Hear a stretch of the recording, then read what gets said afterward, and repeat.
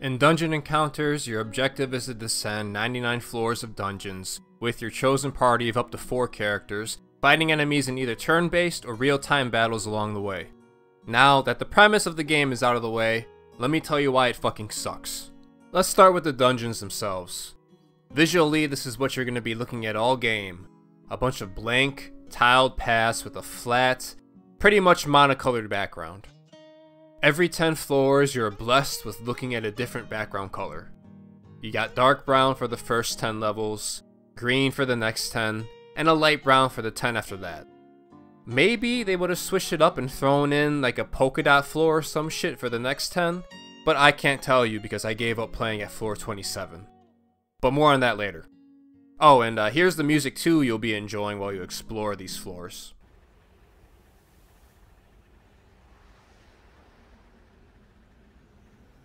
Just kidding. There is no exploration music. Just the wind. There's no pretty landmarks to gaze at either, but you know, that's okay. The game has numbers for you as placeholders instead.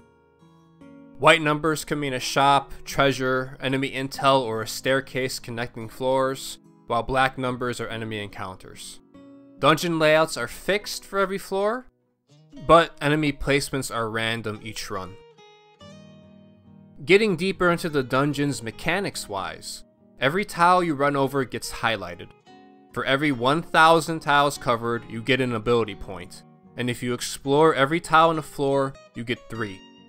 These ability points are very important because they let you not only use crucial battle skills like Resurrection, Restoration, and passives like Immunity to Petrification, but also dungeon navigation skills that let you like instantly jump up and down between floors or teleport across tiles. The problem though is walking around dungeons, highlighting every square to get these points is tedious as all hell. First off, unless you equip the Eagle Eye ability, this is how zoomed in the camera is on your avatar character. Can barely see shit, so if you miss a single tile, have fun walking around like a jackass looking for it because there's no map button either. The early floor layouts are tolerable. They range from 200 to 600-ish tiles and their paths are long straight lines, and there aren't that many dead ends. But later floors, at least up to floor 27 anyway, you start getting up to 1,000 tiles a floor, and look how messy and jagged the floor layouts become. Abrupt turns and dead ends up the ass, following these paths to nothing, mindlessly highlighting tiles for those ability points. I would have stopped painting the map if I could, but I felt that the abilities you need the points for were too important, and that if I ignored them for too long, I would be putting myself at a huge disadvantage. Even moving around the dungeons is a pain. I had to stop playing with my analog stick and use the D-pad instead because I would keep overshooting my turns like this.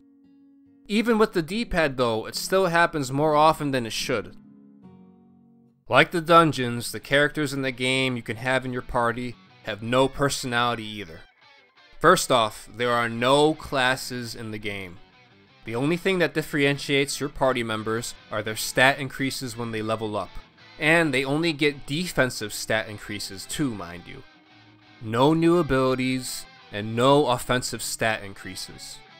All that has to come from items. And guess what else? You can only equip 2 offensive items, be it either weapons or magic. So each party member will only have 2 offensive abilities to use in battle, based on whatever you put into their 2 weapon slots.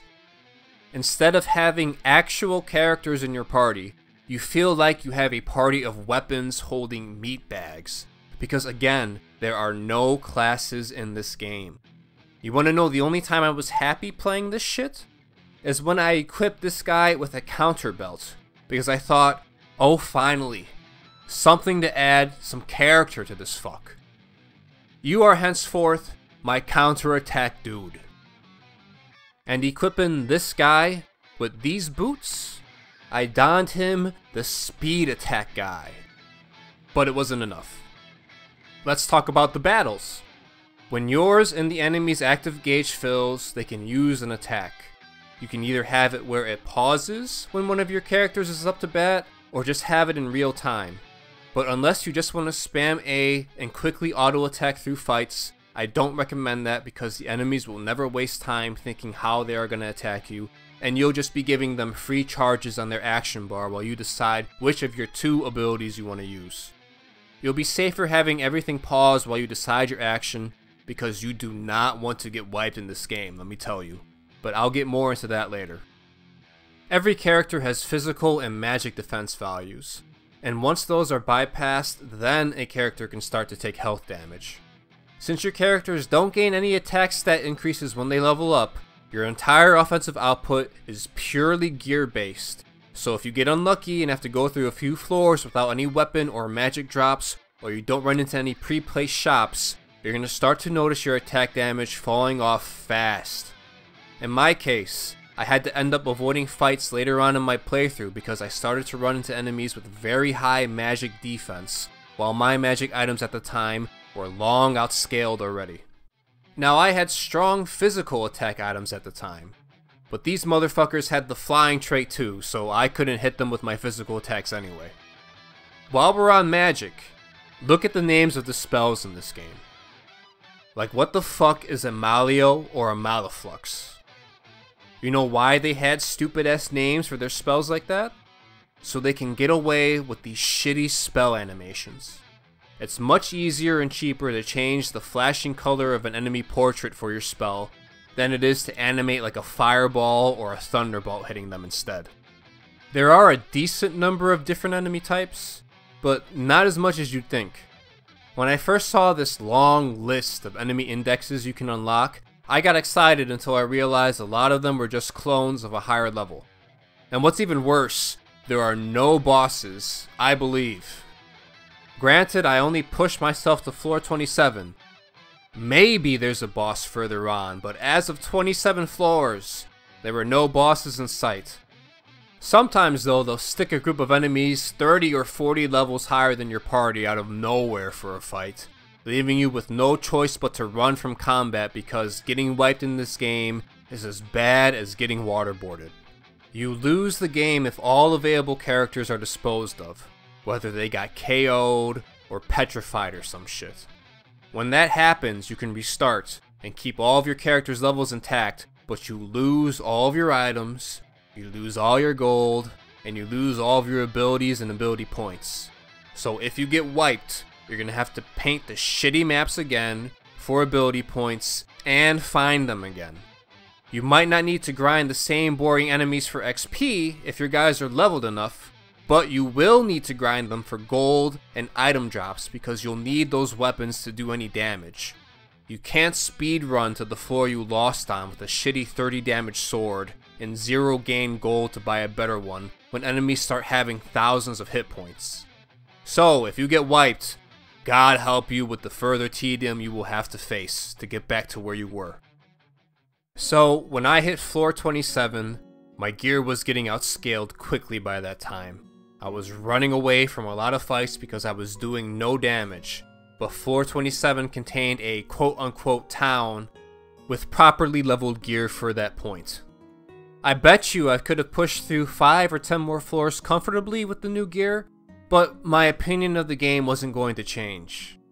I already knew the ongoing blandness I was in for by then. All this tedium, the boring, repetitive, bathroom-tiled dungeons, the lack of spectacle in battles, the lack of player freedom and class diversity in combat, which has the worst battle music old Nobu has ever made too in my opinion, which is fitting for this game, and the horrible fear of more brain-dead grinding if I got wiped, sucked all my will to continue onward, so I called it a day and uninstalled this shit. Do not waste your time with this game, guys. Leave it in the hole.